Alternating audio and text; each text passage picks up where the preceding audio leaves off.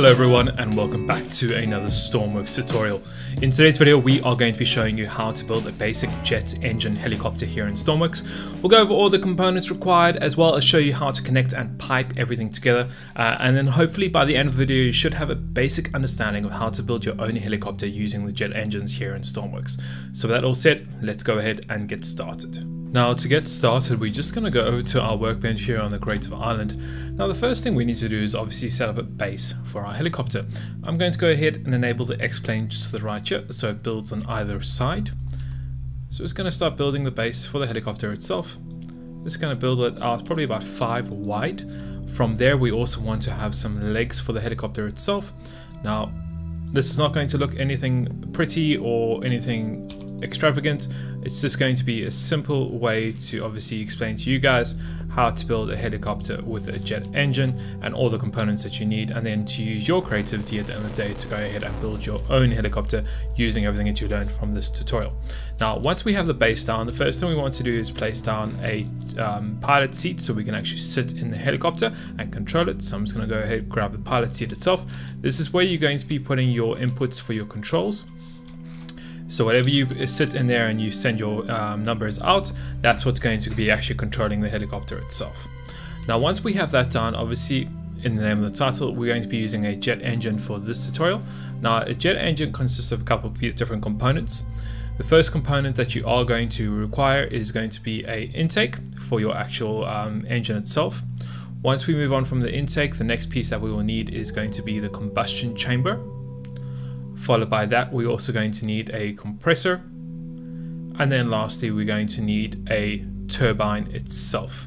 Now we will need the turbine that has the power output, so we're using this one instead of the small one. We do not need an exhaust because we do not want any power coming out of the engine itself.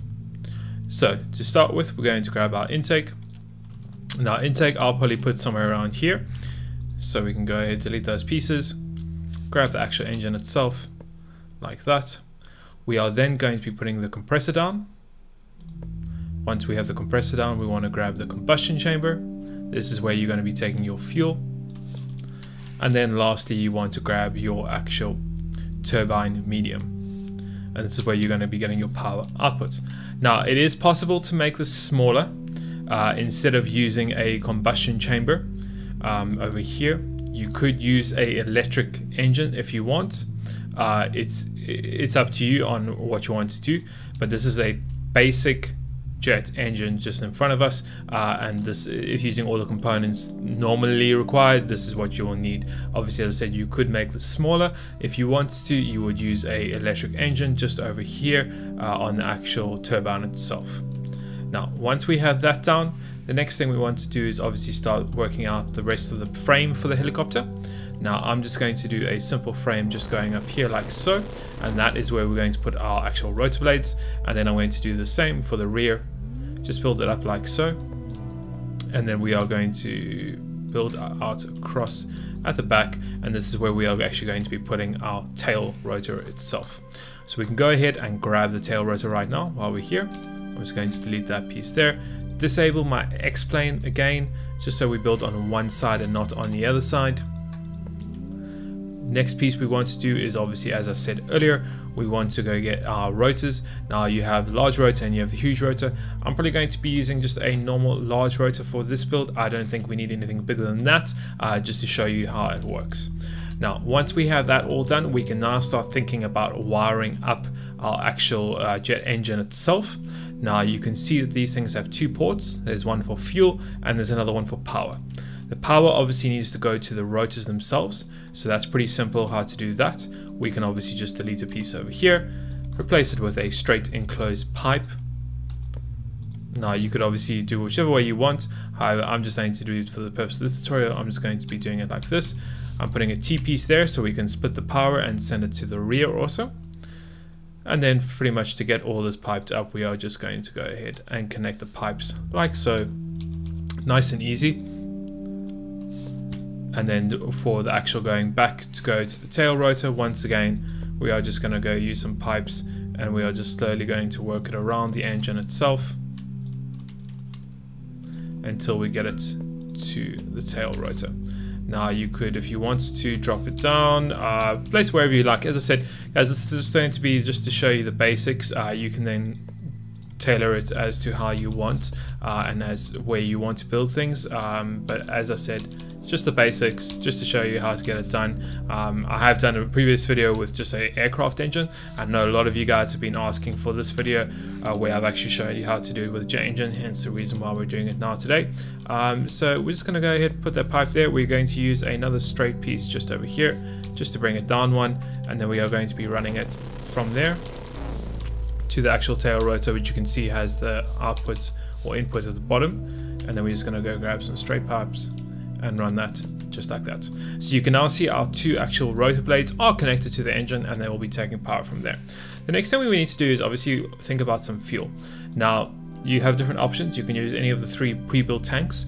Otherwise, you could also make your own custom tank. Just remember that jet engines do take quite a lot of fuel, so you might want to consider that when you are building this.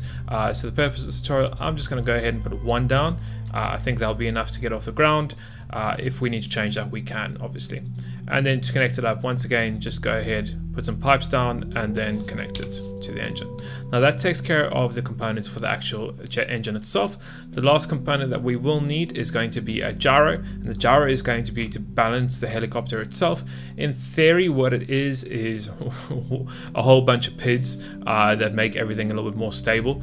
Now, you don't have to use a gyro, it's really up to you. You'll see the difference just now, what it feels like to use one and not use one. I'll enable it and then disable it. And then lastly, what we're going to be doing is just putting down 2 batteries. Now once again, you don't have to use 2 batteries. I'm just putting 2 batteries down just to make it stable, so we don't have it more weight on one side in comparison to the other side. Now, that, as I said, that's all the controls that you need. You don't need any more other components. Batteries, fuel, engine, rotors, chair, gyro, that's it to get this helicopter started.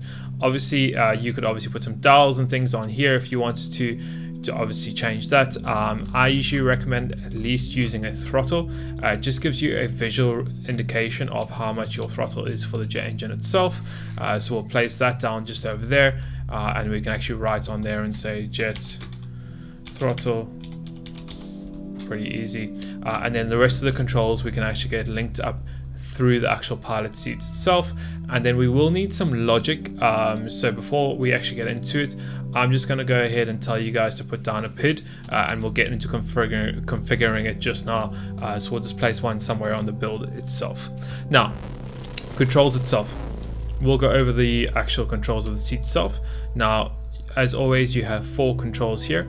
You have your AD, you also have your WS, you should also have your up down, and then your left and right. Now on a helicopter itself, A and D, I usually like to make the roll. So you can see we're going to connect this over to the roll. So we find it just over here on the gyro. You can see roll there. The next is WS. I like to use this for the pitch of the helicopter. So we'll go ahead once again to find the pitch on the actual gyro. Next off, we're going to do is the up and down. Up and down is going to be the collective of the rotor itself, but if you go over to the gyro, it's going to be the up and down of the gyro. So it's pretty simple. Up and down is going to be up and down. Great. Then you have left and right of the seat itself. Once again, I like to use it for the left and right, or the yaw of controlling the helicopter, so whether the tail rotor moves or doesn't move, so we connect that to the yaw. Pretty simple. Now to get this all connected up to the relevant pieces, once again, it's pretty simple. Follow the labels. You can see this says stabilized up and down. That gets connected to the collective. You then have also the stabilized pitch. Once again, find the pitch, connect it there. You then have stabilized roll. Once again, connected to the roll. And then lastly, you have the yaw, which goes and connects to the tail rotor itself. Now, there's a couple other things I want you to note. Is that first off, is that on the rotor itself, you can see you have your blade count, so you can change how many blades you want to use on it.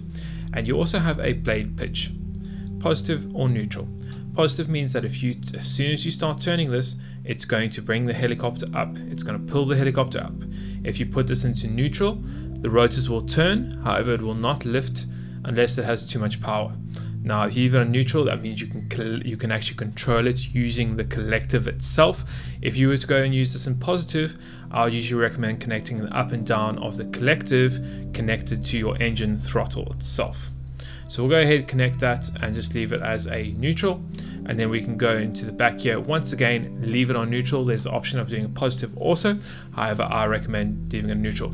The reason if you put it as positive, as soon as the actual engine turns on here, this is going to start turning. It's going to start turning the helicopter in the 360 degree. We don't want that. We only want it when we actually tell it to turn. Hence the reason why I've gone and used it through a gyro. Now, you obviously have minimum and maximum throttle on your gyro. We're going to leave it as it is right now. We can go over here. You have a couple different controls here.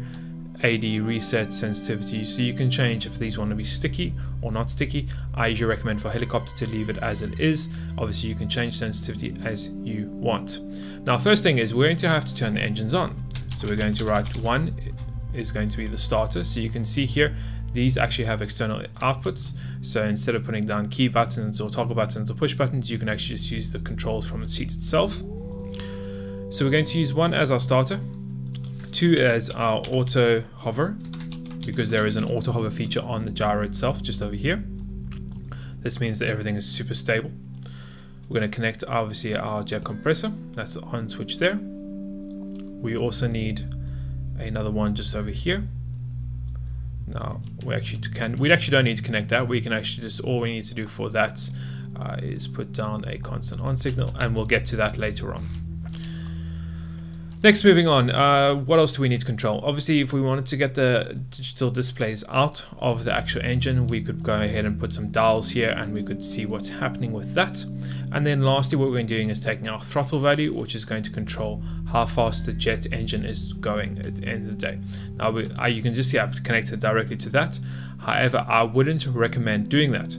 What I would recommend is taking that throttle value, connecting it over to the set point of a PID, taking the output of that PID and connecting it to your jet engine. The reason why is that if you put your throttle there, it doesn't matter what your temperature is or what your airspeed is or anything else, which means this engine is probably going to catch on fire or explode very quickly. The reason why we run through a PID is that it obviously measures what throttle we have. It then measures it against the RPS of the actual intake itself. So if this is too low or too high, it will then alter your PID itself. Now we always want it on, that's why I went and placed this on signal just over here, and I've gone ahead and connected to the PID itself. Now the settings for the PID, it's really up to you. At the end of the day, I like to do a 0.01, a 0.1, and then a 0.0001. Now you can play around with that as much as you want. However, I found that's the general one that works. It's really up to you at the end of the day. One thing we also need to do is go ahead to our fuel tank, the one that we placed already, and make sure it's on jet fuel. Otherwise the engine won't work itself. And then that's pretty much about it for all the controls and all the logic pieces of it. The last thing we need to do is get some electricity running through everything.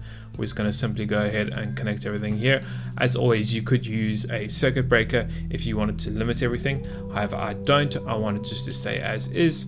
And then the last thing we're going to be doing is just going into our hotkeys, double checking we have everything. So you can see the starters on a toggle, I want it on a push, and then you can see the auto hovers on a toggle, which I want. That means when you press it, it will stay on unless you press it off. Whereas a push it down, it will be on. As soon as you let go of it, it's going to be off. So what we can do now is go actually and spawn this in for the first time. So you can see here, it's a little bit heavy towards the rear. That's fine. It shouldn't really affect the flying. What we could do is always just make this a little bit shorter, or we could put a little bit more weight in the front itself. Jump into the pilot seat itself. Now, what we're going to do first off is turn on our autopilot. I like turning it on first off. Just makes it super stable when starting the engine. You can see now that if we hold down 1, our engine tries to turn over, but because it doesn't have any throttle, nothing will happen. We obviously forgot to do one thing, which is go to our throttle and set a number value of 0 to 150. I usually recommend 150. The engines can go up to 200, but as soon as it goes to 200, it's going to actually break the engine or explode or catch it on fire. So 150 I usually like to go with. So go ahead, spawn that in again. Go back over to our pilot seat. Enable our auto hover. Get the throttle going. Hold down 1. And actually, if you bring this a little bit forward, we should hear that, wait for that combustion, that boom, and you can see we can now let go of our starter, and the helicopter is starting up for the first time. And because we've given it so much throttle, it's automatically lifting up. So we're just going to decrease that throttle a bit. And then you can see now we can fully control the helicopter. We can bring it forward if we want to. And fly it around. Now, the output is probably a little bit too high for this helicopter. Hence the reason why it's shaking a little bit. Now you can see we've loaded. It seems to be much more less shaky to how it was before. So yeah, that's pretty much about it. You can obviously turn the auto hover off, and you can see instantly it doesn't like that. It prefers to be in auto hover mode, so I like to leave it on. But once again, it's up to you at the end of the day. So yeah, that's pretty much all the things that you need to make your own helicopter here in Stormworks. So then we'll go ahead and end today's video over there, guys. As always, comment below what you'd like to see in any future videos. While there, don't forget to hit that like and subscribe button to follow any of my upcoming content. And finally, thank you very much for watching. I hope you enjoyed it and found it somewhat entertaining and informative as always, and we'll see you in the next one.